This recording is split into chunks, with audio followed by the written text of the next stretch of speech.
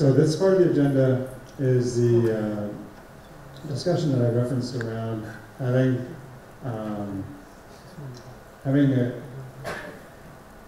RISC-V chapter in China. What could that possibly look like? So we've assembled, and I'm going to let them introduce themselves, and I'm going to see the discussion with a few questions initially. So this is around the notion of regional chapters. As I said earlier, we want to establish a chapter here in China. We'd like one in Europe, and we'd like one in India. And what exactly that looks like is part of this discussion, and we intended to be open. So for each of the panelists, what I'd like you to do is introduce yourself briefly and take a minute or two to describe why RISC-V is important to you. Hi everyone. I just gave a talk this morning, so I think that expressed how RISC-V is important for us. And RISC-V in China, I think China is a very important market for us. And we, as a CPU IP vendor, from our perspective, think to get RISC-V more popular in China, definitely a dedicated vendor with experience like us can help to push the RISC-V to a more crowd. Definitely, it is the case. So maybe I leave more time for the other guy to speak.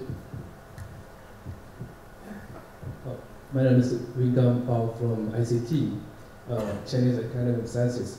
So actually, my student Zhihao just presented the label of RISC-V this morning, and so this is a research project. So actually, we started the project several years ago, and we used the Gen5 simulator, and then we want to find like an FPGA prototype. So which kind of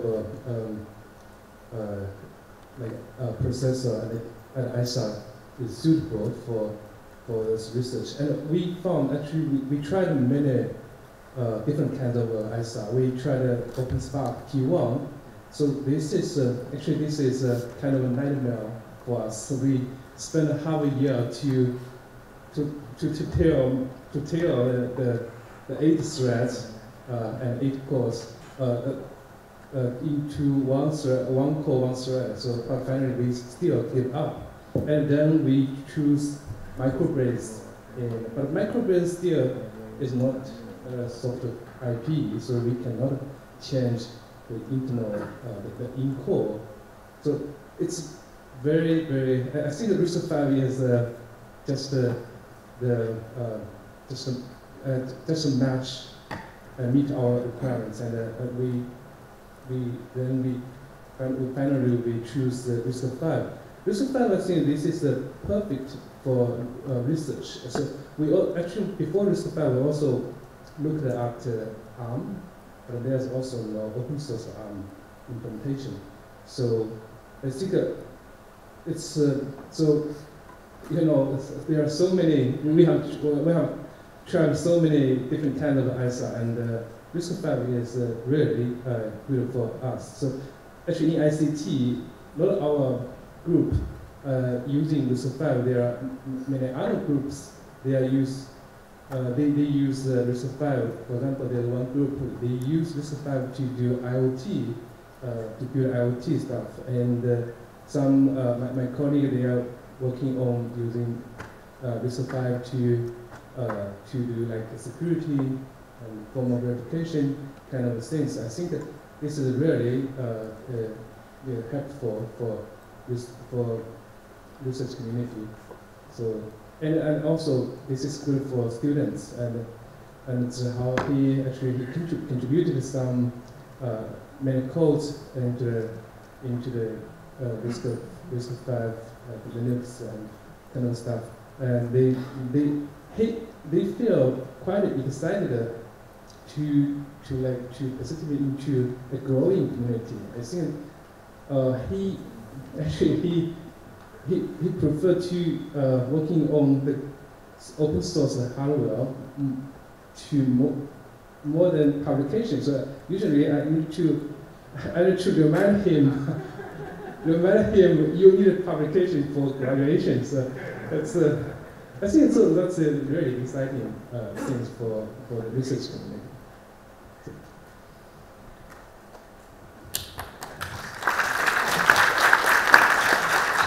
Hello everyone, my name is Gary. I'm coming from Changhong, one of the largest consumer electronic companies in China.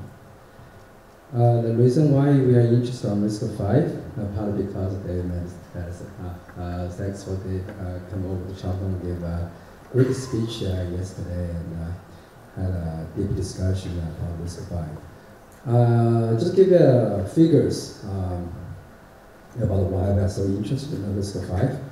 Last year, Changhong shipped around 10 million TV units, 5 million air conditioning and refrigerators, around 50 million key components inside the refrigerator, and around 40 million IoT modules.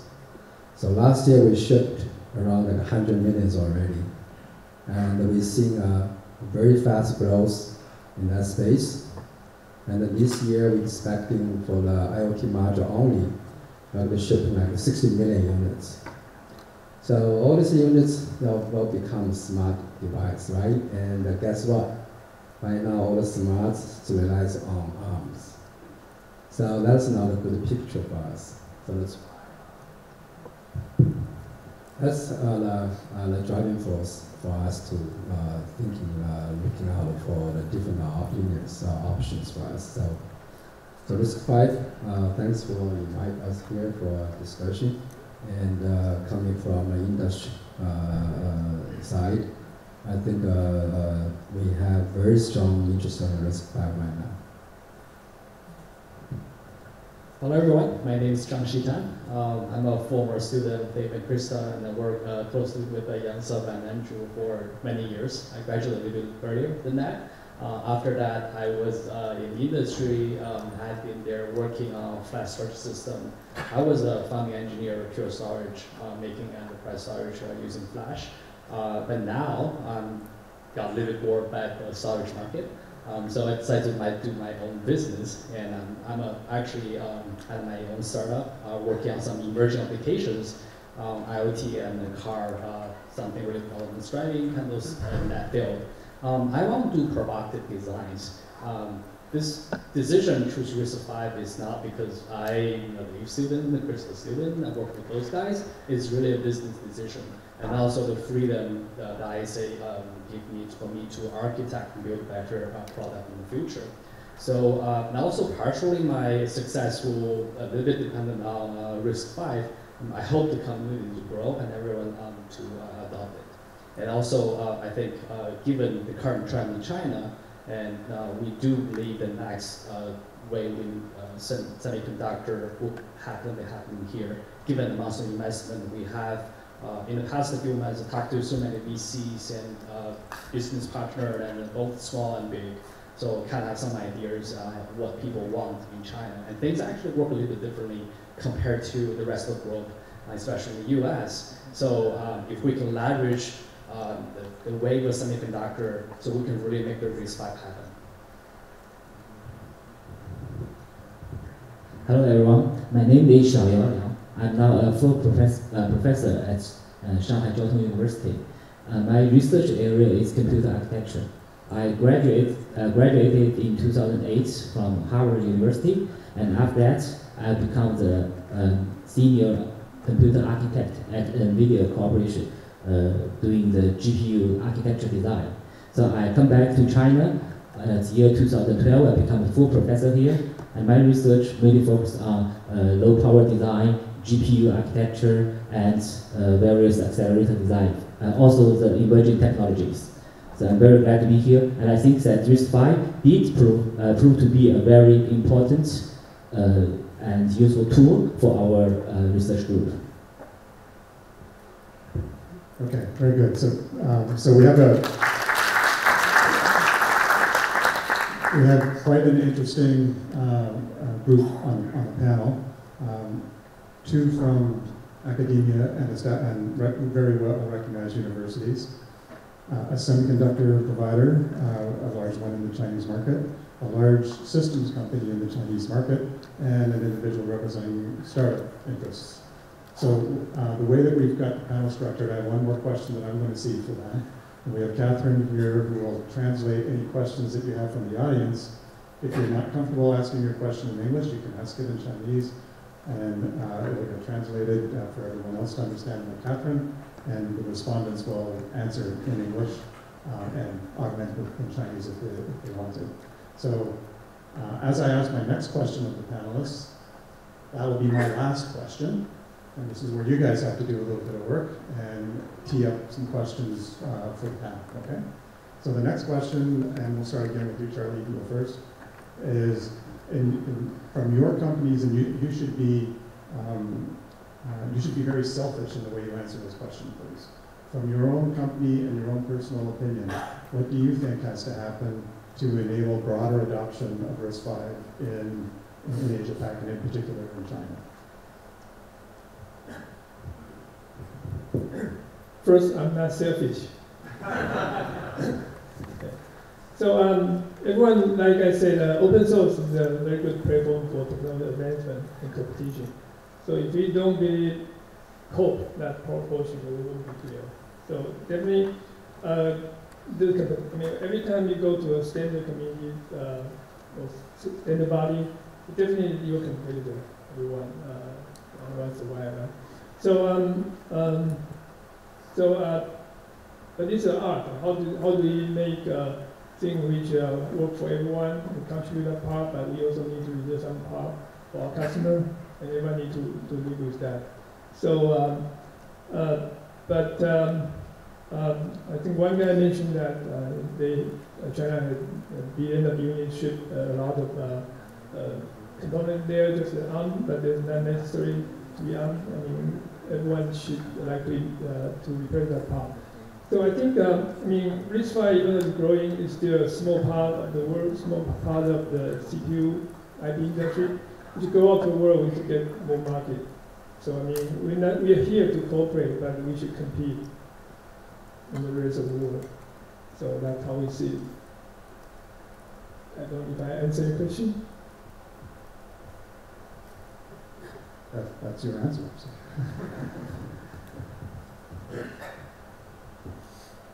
I think for the education and the research community, so there are usually two ways to like make those kind of things be widely used. So one is for undergraduate teaching. So, but this I think in China there are many competitors for RISC-V. So actually, for example, many universities they choose different platforms for teaching. So some like ARM-based, some like LONGSOM-based, but currently there's no RISC-V-based platform. Maybe in the future that will be that also could be an option for universities. It is hard for universities for all universities to choose one platform in China, I think. But for research, for graduate research, I think that it is possible for RISC-V to be widely adopted.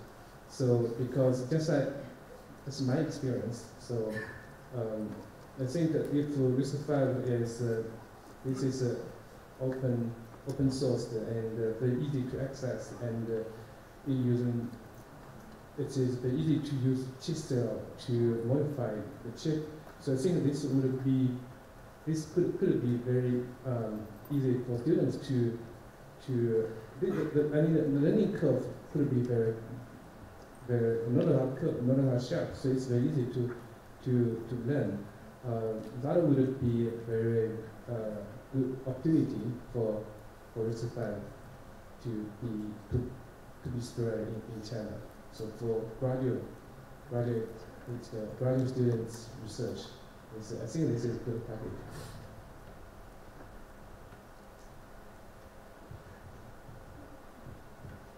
How can we make RISC-V successful in China? That's the question, right?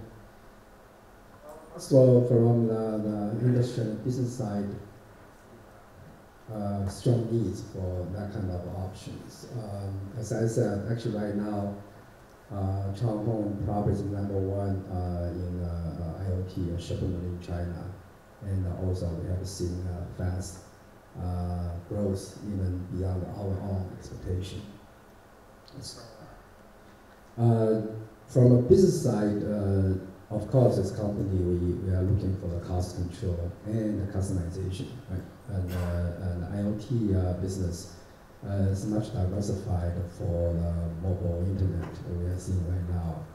The requirements comes from different angles, different features. So customization is a really needed feature for the solution. And also the cost is humongous right now with the ARM's only option available in today's situation. So I do see the needs, demand for the different options very strong in China. Maybe I can also for China, but for Changhong, we do see urgent needs for different options. To make it happen, I think probably we had a very deep discussion with Dave Patterson a couple of days ago after his lecture and deep discussion. I think first of all we have to make sure it works. Right? We can't ship a product which is full of a box, then we are screwed. So that is number one. We have to make sure it works. And number two, we have to make sure it's sustainable.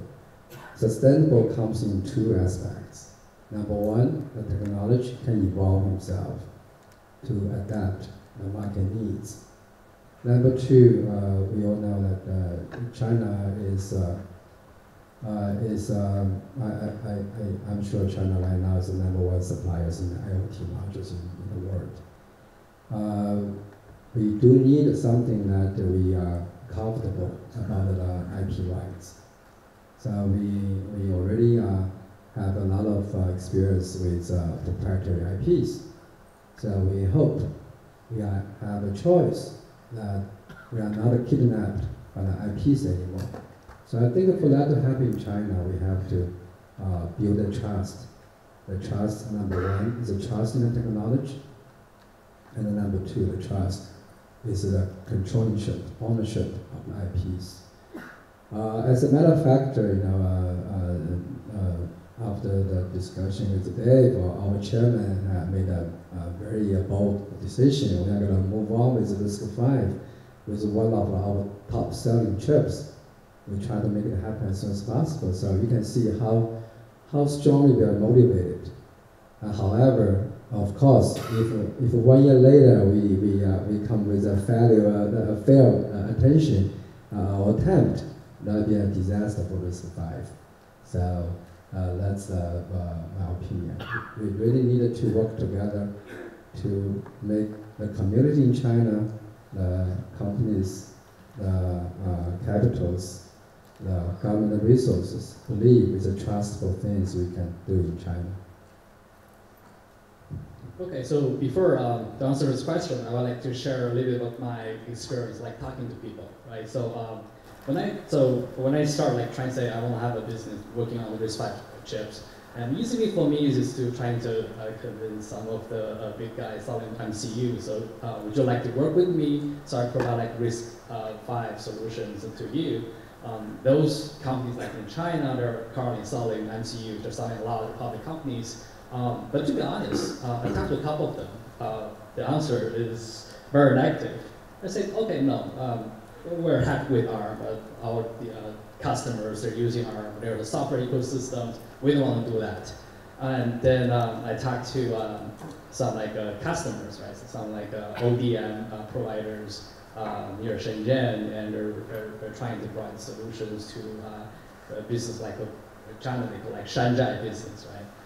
And the time to market for that type of business is really fast. They told me like at some point, when you get when they're doing like a Shanghai cell phones, and they can finish from the concept to time to market to 21 days. So basically what they did was they're trying to grab a solution out there on the market, and then quickly, and those providers or manufacturers, they build some cases and then sell it on some market, not in China, probably India or some other Asian country in Africa. So they're pretty interested in this type of ideas. But again, so they mentioned one thing, is that like in the past, we're just buying chips. And this RISC-V thing sounds really interesting, so we can have our custom chips. And sounds like a Shanghai 2.0 or something like that. But one thing they mentioned that is there's a trust issue, right? It's like what Gary said, if you want to have this technology out of the door, accepted by everyone, so you have to build trust between providers and your customer. So if you want to have this successful relationship in China, you want to make sure the customer will feel this is really reliable technology, will sustain, someone will maintain it. It's not like a private company or some of the companies and just support by itself, and later on they decide not to do it. They hope they can have they don't have supply issues if the thing is selling well, and they hope to have a kind of long-lasting support. And also the other thing, most of the vendors like that is they're not really into technical stuff. They just say, whatever you apply to me, I'll just make a case and sell it.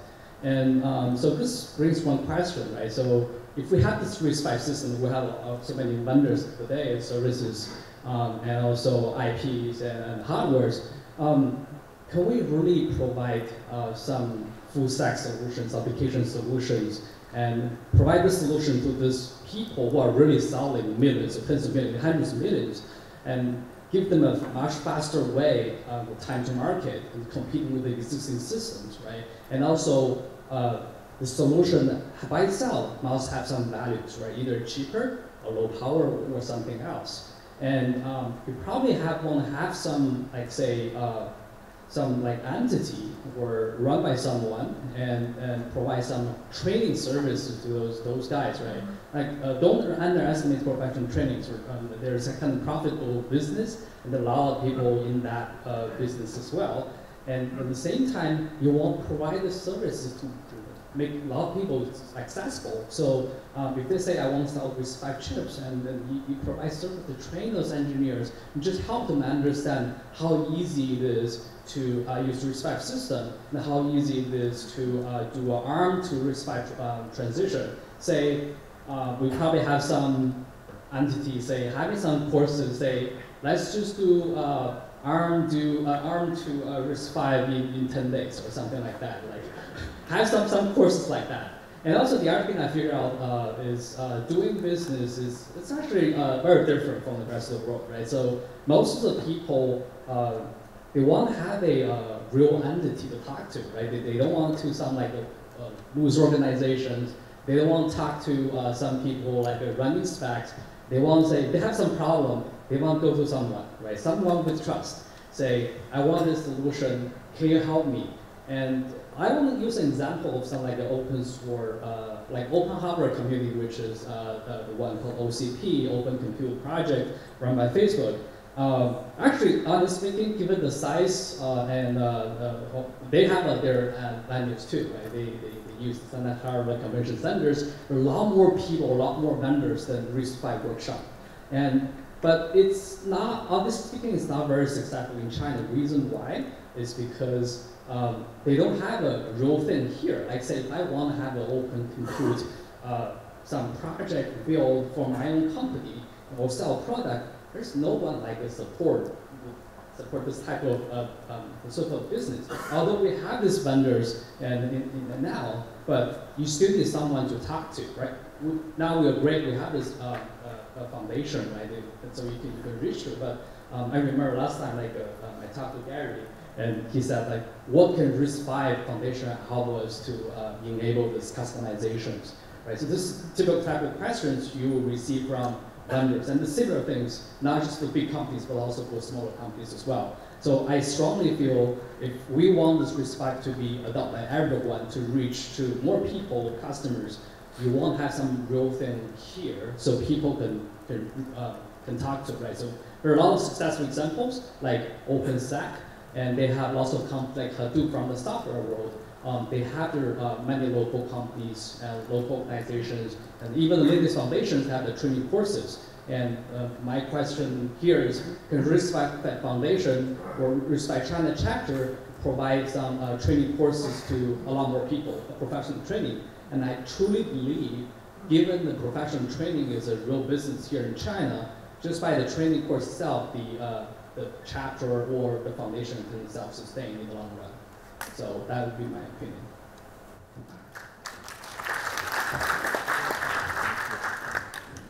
I think starting from the university is definitely the right thing to do. However, I actually see a big difference between the United States and China.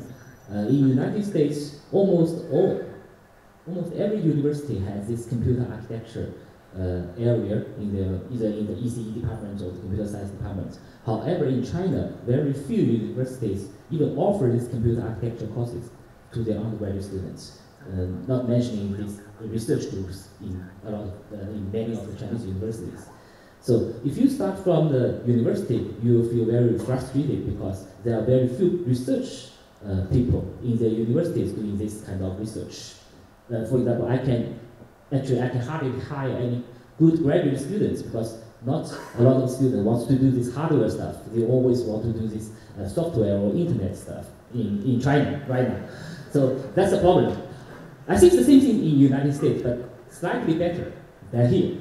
Okay, so but on the other hand, there are many IC design startups in China every year, and they get a lot of fundings from the governments or from the PE or angel funds. However, in the United States, I don't see that many of startups every year for doing the silicon design. And also the market value for this Chinese startup in doing silicon, do this IC is much higher than the United States. So I think probably you should change your mindset from the university to the startups in China. And those startup companies, they actually want to build stuff, just as this gentleman just mentioned, they want to build the real stuff. So you need to provide them a whole solution that they can build the real stuff in 1 day, maybe in 10 days. Right? In China, that's the thing. So why everyone wants to?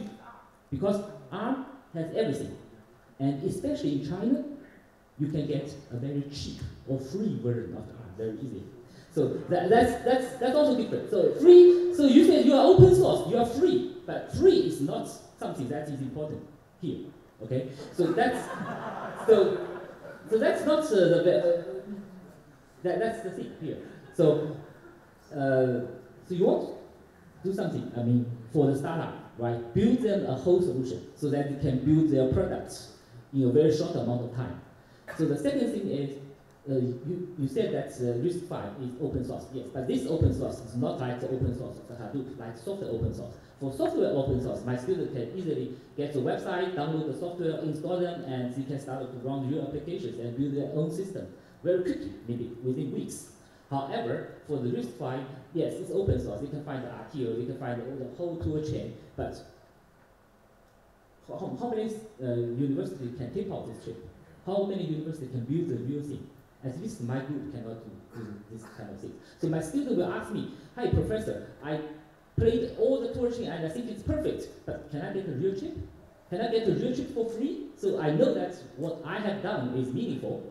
So, yeah, so David, if you can provide us maybe just one chip for every university, every student, for $1, for example, maybe $10, it's fine.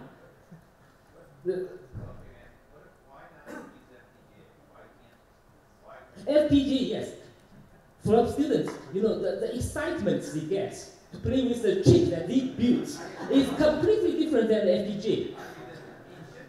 Everyone can do FPGA. Yeah, so if I can spend like $10 to buy a chip that the students, they made some contribution in, I think they will make them very excited. I think they will use this stuff for their entire life, if possible. So that's a different thing. Actually, that's a two.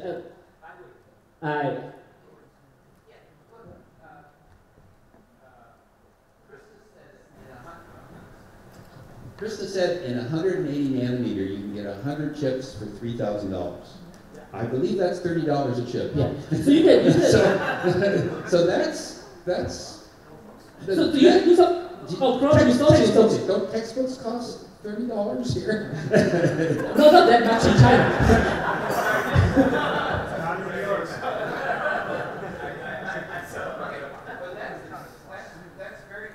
Yeah, so actually what you're doing is, I know that the Chinese government has billions of dollars that they're investing in startup companies. Yeah. I think at $30 a student, or $29 a student, they could afford 1 million students, right? Yes. They could make give 1 million students a chance to build chips. Yes. From only $29 million compared to the billions they're investing. That's exactly the thing that we can do. That we can like have 1,000 volunteers who donate like $30 for your foundation, then you build a chip with our stuff in there. No, but I think I believe China has its own unique set of strengths and weaknesses, and this is a very wealthy country, right? This has a lot of money being invested in technology. You're behind in technology, right? That's the one thing you're behind in is in high tech. This is very important to your government. If you want to get ahead in high tech, I agree with you. Getting a chip is very exciting. This is a very small amount of money relatively to the money they're investing in these startups. They should have a program to subsidize that every 1 million Chinese students can build a chip around RISC-V using older technology. and that's not that hard. This is like Andy Yao could sell this to the Chinese government. Yeah. that's not that much money, and they could really do it. So Dave, I talked with those government officials, these kind of people. They're not very easy to deal with. So although it's education related, I think they'd like to see something more direct. So there will be years of communication, or at least that someone notice this problem, so they can do that. But so far, even for startup companies, it's not very easy to get it funded by the government. You have to do something first to show them there's some progress you spend and use the money in certain ways, then you can probably get some of this grants. So I think it's a more complicated problem. I'd rather have this one run by some non-profit organization or like by universities, because those guys, they know what students want, and a really, really low cost cheap dive board. Say we can probably start with sci-fi pipes, those chips, and we build some of the cheaper version of that and sell to everyone, or with no profit, right? So to make people use that first, and there's definitely excitement about people touching the real silicon versus FPGA, and they don't think it's a real, right? Some people. So we've obviously started the question participation from the audience. So go ahead and queue up your questions and we'll go to the audience. I think that to getting every Chinese student or 1 million Chinese student to build their chip, maybe that is a quite challenging task. Yes, I think, but I think that another compromise way is to set up a competition and to attract many Chinese students to attend the competition, and then the competition provides some ways to take part of I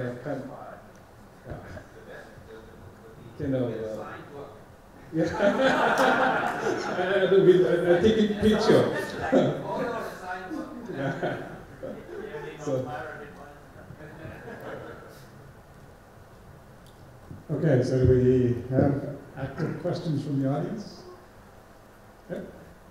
I'll go back to you first. So state your name and who you're with and ask your question. Hello everyone, I am Li Weima from Intel Labs China. I noticed that Intel is not a member of this foundation, and I'm sad of that.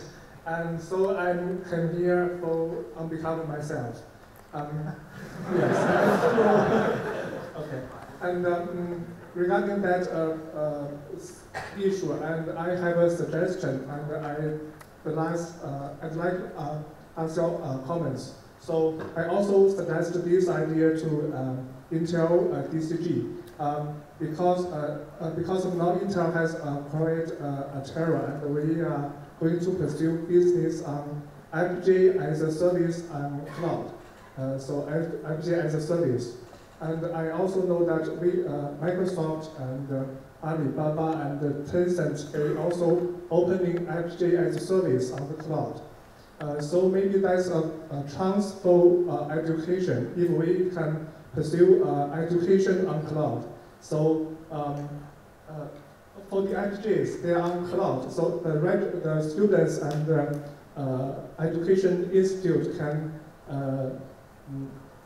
pursue some machine hours for their educations, and the students can also register their own account for their practice. So the only issue is that if we can develop some infrastructure on the cloud, so we can compare the RISC-V very easily on the cloud FGA, and the students can write their own chisel code and compare the code to the cloud and see what happens there. And and another advantage is that the students' projects, the education projects, they can open source to the cloud. So every students, they will exchange their work, so they can learn from each other. So regarding the professor from Shanghai University, it's true that in China there are only Jiaoda universities and Fudan, Tsinghua, and ICT, they can open the classes on architecture. There are a lot of second tier schools. They cannot even open such kind of architecture classes, not even say research groups. So if we can open source these kind of education resources on the cloud, and the students can run it immediately on FPGAs, that would be a good story. So if it's a good idea, maybe you can spread this idea and promote, such as Tencent or Alibaba, they are going to pursue such kind of business. So maybe education as cloud is a first initiative for them to pursue. So maybe you have connections to do these things. Okay, so I just want to add to that. I think this is a great suggestion on doing education around universities, but I still think education like undergrad is a long shot for RISC-V to be really successful. You want to do something now because things are moving really, really fast, right? Because ARMs, you can see ARM like they're reducing cost of their entry-level IP cost, right? So think about there are a lot of people now just like taking classes now. There are people now today, tens of thousands or 100,000 developers, embedded developers. Make those people who are using ARM chips now feel it's very easy to switch to RISC-V.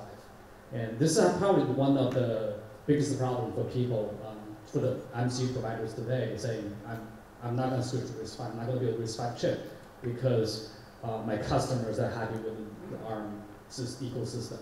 So have some professional courses, run organized by the foundation, and teach them, right? So you can charge them just to break even, but there are so many ways, right, to make people involved in this, because this is still a very hot topic now, and people like to learn what's really going on. Once they learn, it's so easy to switch, and you can see that the effect of switching from ARM to RISC-V much faster. And given we have so many companies here and building RISC-V chips and IPs today. So leverage that, work with everyone. Any other comments on the panel for that question? Oh yeah, I'm not a professor in the university, so I be very practical. If RISC-V want to be successful, I think China is very critical, and pay attention to two type of people in China. Number one is that a type of people like me represent a big company with a big shipment in the IoT. What do we want? Okay, understand what we want. And the second, really understand what the Chinese government wants. So if you understand both, you'll be very successful.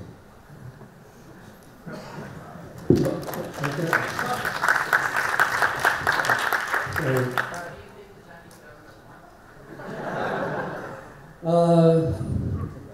Okay, from my own experience, I worked both in the Silicon Valley and I worked many years in China. And I had a lot of projects going on with the Chinese government and the state-owned companies in China. For Chinese government, I think they want a lot of things, right? But to be simple, they definitely want to this country has the capability to compete in the world. Okay, that's what they really want, and so that's why I pay a lot of attention on high technology. I believe if China wants to compete in the world, they have to be heavily invested in the high technologies.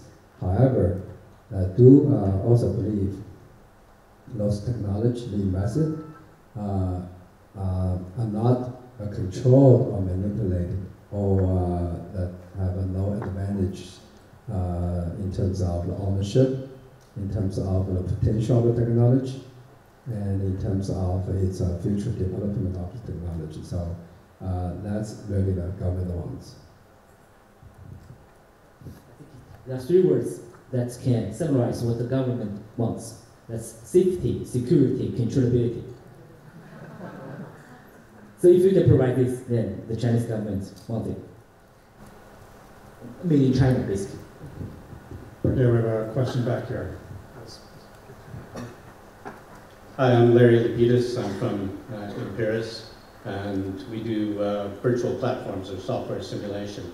So I'm listening to most of this discussion, and it's focused on the hardware architecture, and it seems a bit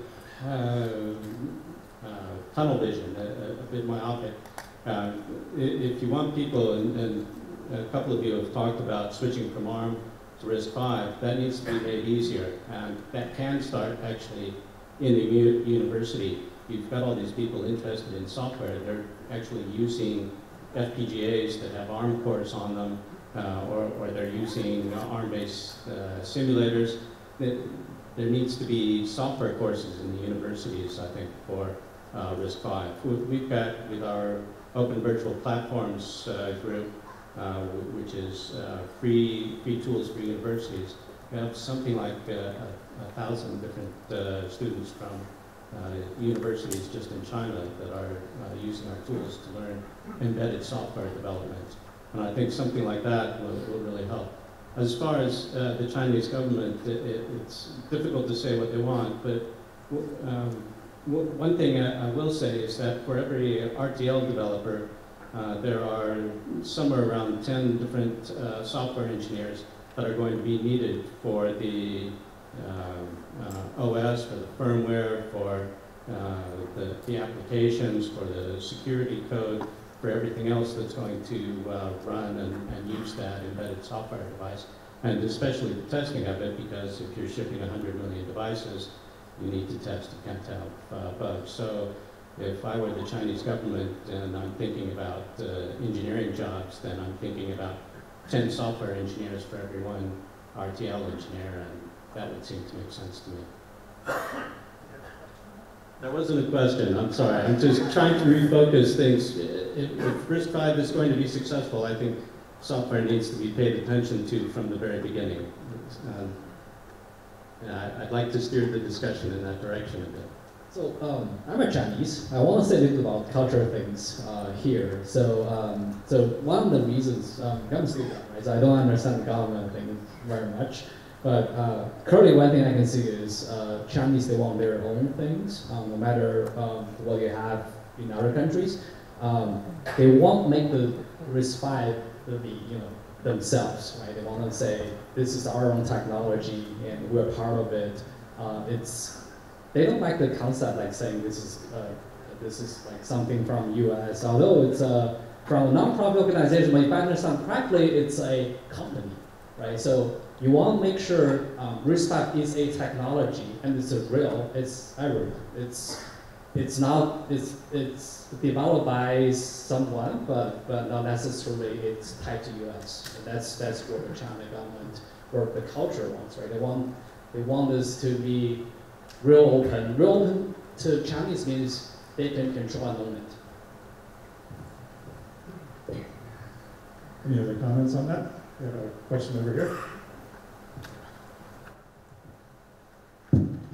I'm Alex from Credos Interactor, and my question is, what do you think the best business model for RISC-V it should be, especially in China? And the special question for the Charlie Su from Anders. Yeah, thank you. And my question is, what do you learn from the competition with the ARM in Asia? Maybe a discrete question. Thank you.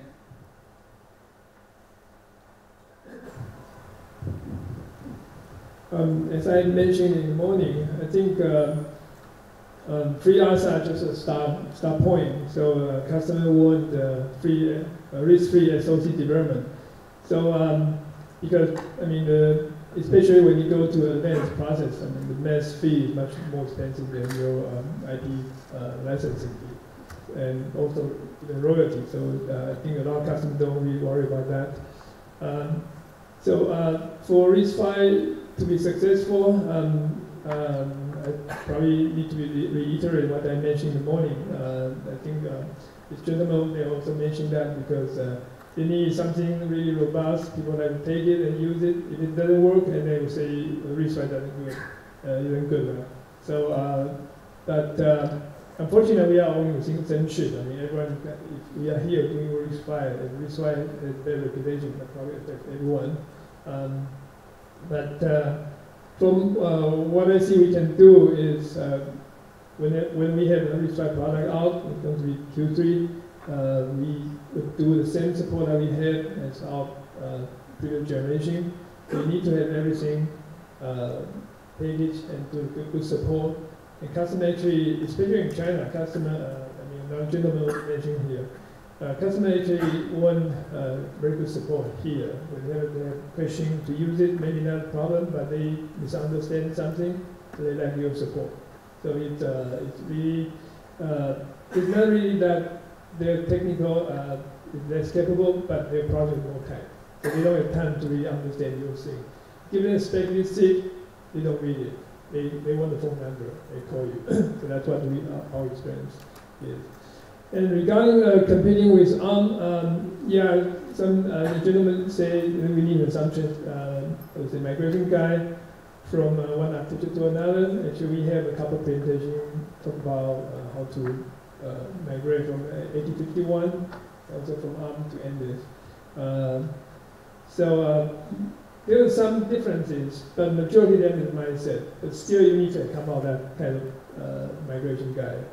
So to the people knowing like, okay, we use C code, so just use the C compiler. And so everyone has similar option. If you use GTC, use a KL compiler, that's a different thread. So it's really something. So I think when it comes down to the ecosystem, that's something RISC-V as a whole community, we need to grow it. And we talked about that earlier. There's a lot of ways to do it for university.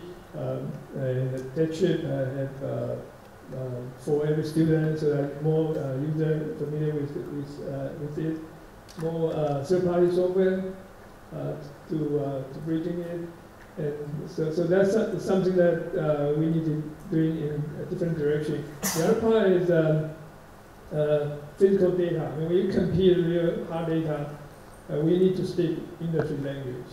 So right now, maybe when different companies approach customers, they have different data. But for us, and for ARM, the public data there, it's, how do I say? It's the data that customers want to see together. So you have to look at through the ARM presentation, see whether it's this kind of data, what it look like. So that's what I have. just add one comment.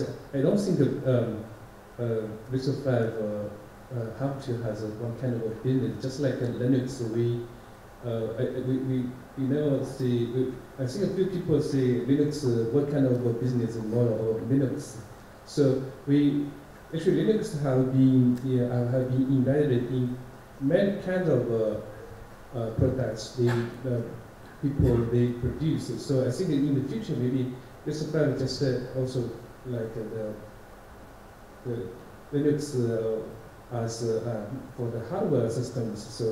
So people very easy to use RISC-V to build their system, and they use their system to open their market. So I think that's my understanding of RISC-V's business model. So maybe there's no business model itself. I like to answer this question because I talk to business a lot. They ask me about business models kind of stuff. Just to be honest, RISC-V is not a business; it's a technology, right? So, for us, like who are using RISC-V, it's not because this is new, this is different from ARM. Maybe government will see from a different perspective, or state-owned big corps will see differently. But for us, it makes sense and enables us to do new things. That's the business model. Okay, so this has been going for a while. We'll take another question. We're behind on the agenda, but this has been an interesting discussion, so I'll kind of let it go. So we'll take one more, and then we can certainly continue over lunch. Firstly, thank you for this wonderful event. I'm Wenbo. I'm from Shure Incorporated. We are a professional audio company, and we have a lab in Suzhou. I saw you guys have some audio feedback problems. If you use like Shure product, you might get, you have a nice, like this house is good, but I think that's part of the questions I want to actually ask, because I'm hearing about that we should make this robust, make this solid, reliable, but I might have some different opinion.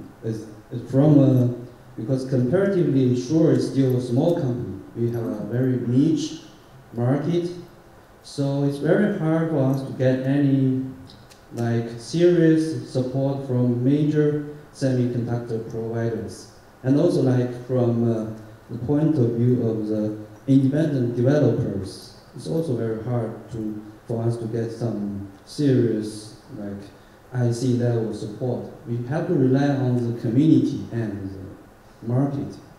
So I would argue that, because I would mention that already, I have spent some time on, there is actually a software as a service course. Also, I think Dave hosted before, right? It's a Mark. I think there's some ideas behind that we should make this maybe not so serious business for this MCU things and hardware things. We should make it fun again, and we should allow people to make mistakes, to iterate, to learn from their mistakes, and exchange even bad ideas. Doesn't matter. We just give them some place to make the evolution to happen. So I don't know if you guys have any plan to like several things, like make a marketplace or app store for the IP course related to RISC-V. So like I can download or buy some even very bad, the buggy IP course from my friends out there in maybe Denmark or Germany, and put it together with RISC-V and make it a barely work prototype. But it's really fun and maybe it helps some people. It can be just some toys. Doesn't matter. I think that's maybe one thing we can help as a community or foundation. Make it fun again. It's not so serious. I didn't know better. I'd swear you wrote the sci-fi business plan. Any comments from you guys? So, have you thought practically how would that happen, right? So you need some people really dedicated time to do that, right? You need people, like most of the people on the community or foundations, they have their own day jobs, right? It's basically part-time, right? In order to do that, you need some bandwidth for some people really dedicated to do that. So I would advocate having some people just run this type of service professionally.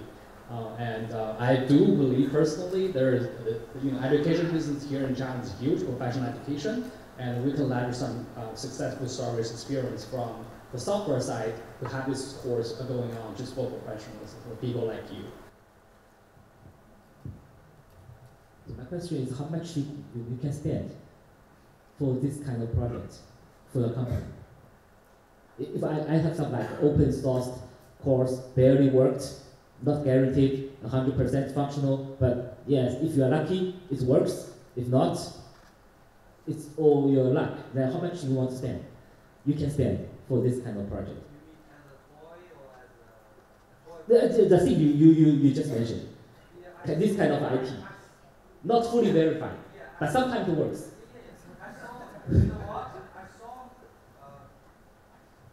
Father of two daughters, I would say we spend, I think, no less than 100 million US dollars for Lego. So how reliable is Lego? One IC designer, one IC design engineer. I'm not an IC designer, I'm an amateur, just allowed to make something into very low level. So for me, like 2,000 RMB as a toy project, I think it's acceptable. So you're talking about some crowdsourcing or something, right? If you have 1 million people playing with that, everyone donates 100 US dollars, then it probably works. But everyone has different requirements. They have different. Right. So, yeah. So I get your idea, but yeah. It's very difficult, I don't know. I don't know the answer also, but I just hope there is somewhere, some place I can get that. I saw my neighbors, they didn't earn so much money, but they buy a brainstorm, Lego brainstorm.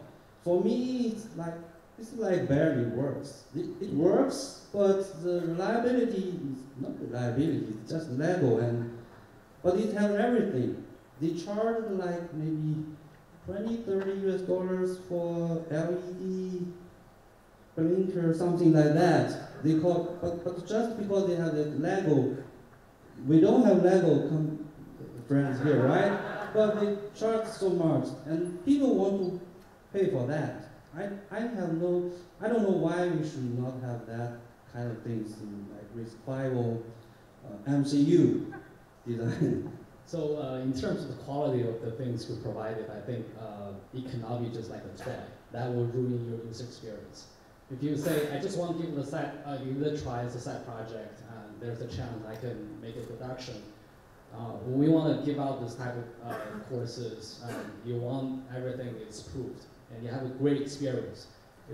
Toy, I think it's on for academia, because I've been in this for doing real products, so it has to work. I agree that basic course should be solid, just like Linux kernel, quite solid and watched by so many people in the community, very smart engineers. But look at what people need with Linux kernel. Just high school children can add something based on Linux platform. I'm talking about that the application market is easier for them to play with this. I agree that core technology should be solid and open source. Okay, so we'll stop now, because I don't know about you guys, but I'm getting hungry. So for no other reason, Rick wants to eat. So with that, we're behind schedule, but I still want to give you the full hour for the lunch. So we're going to run a little bit later into the evening, but not too much. Since we're supposed to all be here till 9 o'clock tonight anyway, doesn't really matter. So please give a warm round of applause for our panelists.